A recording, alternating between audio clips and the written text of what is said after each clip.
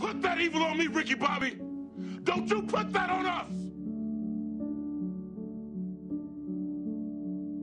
Michael Clarke Duncan, actor. Known for films like Friday, Armageddon, The Whole Nine Yards, Scorpion King, Daredevil, Talladega Nights, and then there was his breakout role as John Coffey in the 1999 film The Green Mile, in which he was nominated for an Academy Award for Best Supporting Actor. On July 12th of 2012, Michael Clarke Duncan suffered a heart attack. He was rushed to the hospital.